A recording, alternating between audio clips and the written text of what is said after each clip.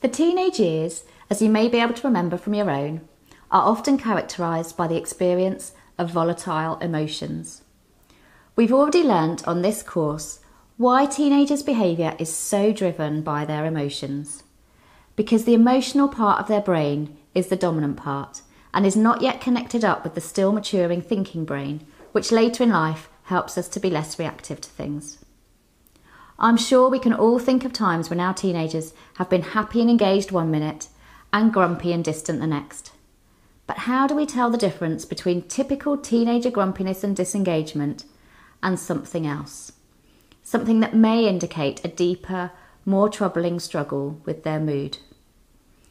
Everyone feels low in their mood at times, and depression is certainly one of the most common types of mental health illness globally. Contrary to what we might like to believe, teenagers and even young children, as well as adults, can sadly suffer with depression. According to the World Health Organization, depression is the fourth leading cause of illness and disability in adolescents aged 15 to 19 years. It's thought to affect between 5 and 8% of adolescents, and many adults who are suffering with depression will state that difficulties with their illness began when they were in adolescence. So in this lesson, we're going to learn how you as parents can distinguish between that kind of normal low mood in your teenager and what may be signs that they're experiencing depression. We're going to think about some of the symptoms of depression in teenagers and about what commonly contributes to them experiencing such difficulties with their mental health. And we're going to learn about what is happening in your teenager's brain when they are experiencing low mood. We are then going to offer you some ideas and strategies for how you can help your teenager at times of such struggles. This may not be an easy lesson to listen to at times. If you have suspicions that your teenager may be experiencing depression, or perhaps even feel sure that they are, you're likely to feel incredibly worried about them. If you're not sure how you might feel about listening to this lesson at this time, perhaps come back to it at a later date, or make sure that you have some good support around you to help with anything that it might bring up. Equally, if you or someone else are concerned about your teenager's mental health, we would strongly advise that you seek additional professional help alongside this lesson. This course is not sufficient to replace professional support where needed, but it is intended to help build your awareness and understanding so that you can make accurate judgments and decisions around how much support is needed moving forwards. So, what are the signs of depression in teenagers? As the teenage years can be some of the most emotionally challenging years of our lives, it's important that we're able to notice and recognise when our teenagers may be struggling over and above what we may consider to be normal for this period of their development. They are often moody and uncommunicative, but that doesn't necessarily mean that they are depressed. Their behaviour can be just part of typical adolescence, related to hormonal changes, brain development, and trying to find their place in the world. Difficulties managing teenage emotions can, at the best of times, be disruptive socially, academically, and behaviourally for them. At worst, experiences of low mood can result in isolation and loneliness, dropping out of school, and an increased risk of dangerous coping strategies, including drinking and drug taking, self-harm, and even suicide. It's not unusual for low mood in teenagers to also coexist with other difficulties. Most commonly that's anxiety, but also other mental health difficulties such as eating disorders. In younger children, depression can present as more physical, with complaints of tummy aches, sickness or headaches. In teenagers, some of the common signs of depression include experience of a low mood that doesn't lift, being irritable, losing interest in things they previously found pleasure in, and being tired a lot of the time. Your teenager may also have trouble sleeping, or may sleep more than usual. Their appetite may have reduced, or you may notice them comfort eating. They may find it difficult to concentrate at school, and hence their performance and engagement in education deteriorates. They may be indecisive, or appear to be lacking in confidence. They may withdraw from friends, or interact less with the family. They may talk even about feeling numb or shut down, or they may express feelings of guilt or worthlessness. Or they may have expressed thoughts of self-harm or suicide, or actually self-harmed. Or be engaging in other unhealthy, risky behaviours such as drug use or excessive drinking. So what might be going on in your teenager to cause them to be experiencing low mood or depression? The answer to this question is perhaps threefold. Firstly, like other illnesses, there's a genetic component to depression, making your teenager more vulnerable if there's a family history of depression or other mental health difficulties.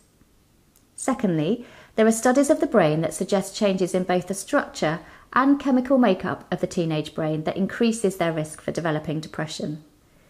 The areas implicated are those we've mentioned previously in other lessons on this course: the amygdala, the emotional centre, the striatum, which is involved in the experience of reward, the prefrontal cortex, the thinking brain, and the hippocampus, which is involved in learning and memory. Studies have shown that these areas are structurally different in teenagers and adults with depression, with a complex relationship existing between the brain, gender, and other factors of vulnerability. Linked to these structural changes are alterations in the brain chemical serotonin. Serotonin is known as one of the brain's happy chemicals because of its connection to our mood. It's also thought to impact on memory and learning, sleep, and appetite, so we can start to see why it may be connected to depression when we cross-reference this to the symptoms. Research has shown that higher levels of serotonin in the brain are linked to elevated mood, and conversely, lower levels are linked to low mood and depression. So consequently, medical treatment of depression can include drugs that increase levels of serotonin in the brain. Thirdly, there are a range of social factors that are associated with depression. These include family conflict or breakdown, bereavement, feeling rejected, left out, or not having a sense of belonging. They may include problems with school or exam pressures, friendship difficulties, issues relating to identity, whether around sexuality, gender, or generally.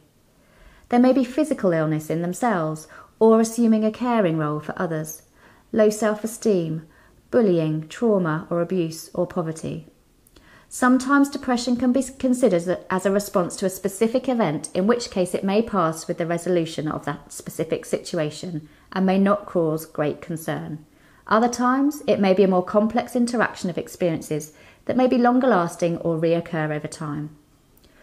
So what should you do if you think your teenager is depressed? If you or someone else is worried that your teenager is experiencing depression, it's really important to seek advice from a professional. This may be your GP or physician in the first instance, and they can then guide you to further services that may be able to offer support. If your teenager is over 16, they have the right to go to a doctor on their own and for conversations to be kept confidential. If they're under 16, they can still consent to their own treatment if they are believed to have capacity and competence to fully appreciate and understand what's involved in that treatment and what the implications are. Evidence-based guidelines that are available in the UK suggest that treatment for depression in young people should range from monitoring in the case of mild depression through to psychological therapy and/or medication in severe cases.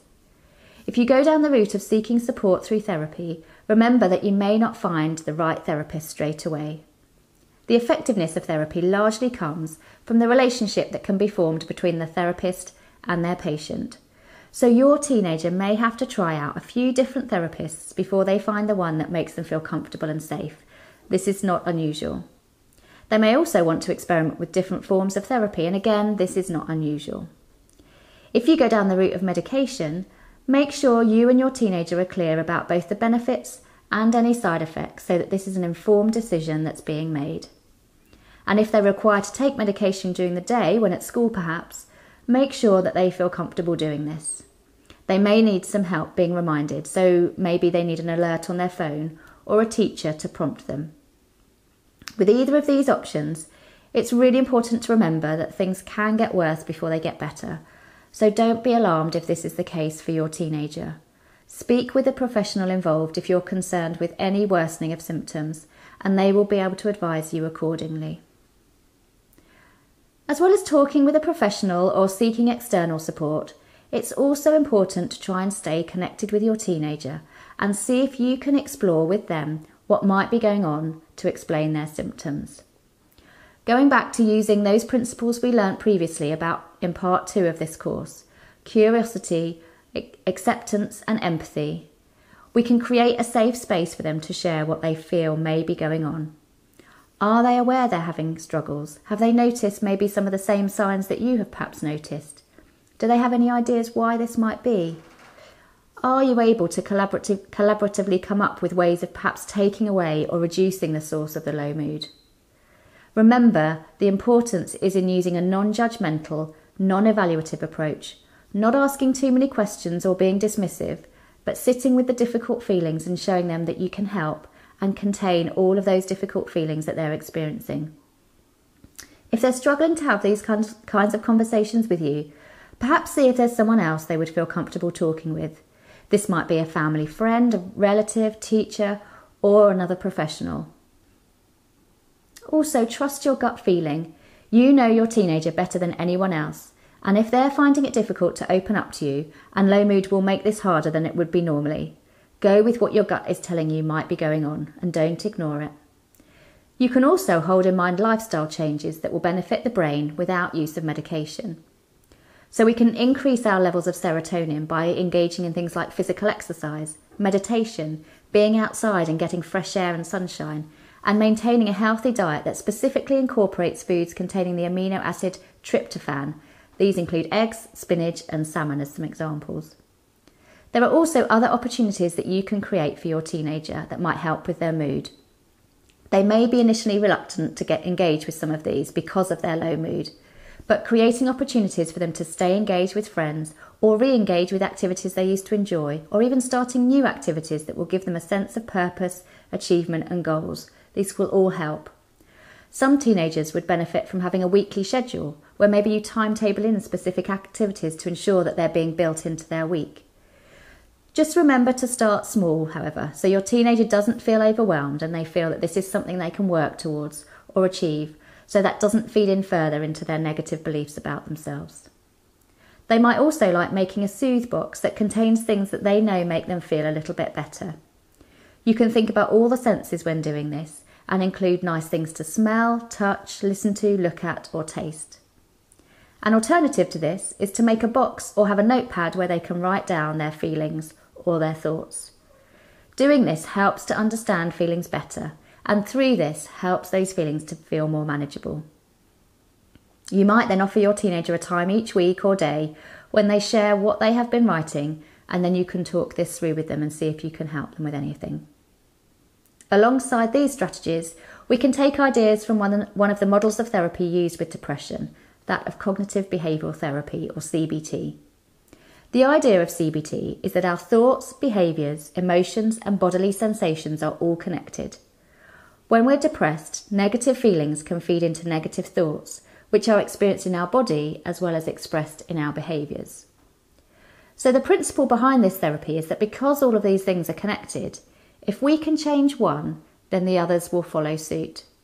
Therefore, if you can gently challenge some of the negative thoughts that your teenager may be having, for example, maybe by encouraging them to look at the evidence or lack of for those thoughts, you can then change the associated feelings, bodily sensations and behaviours. Sometimes negative thoughts or unhelpful thinking patterns can be quite easily shifted.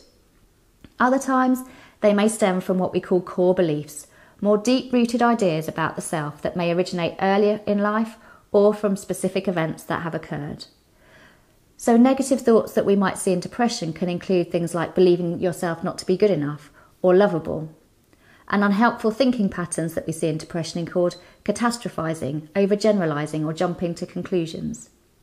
You can gently start to challenge these with experiments to see whether there's any evidence to believe that these things are true.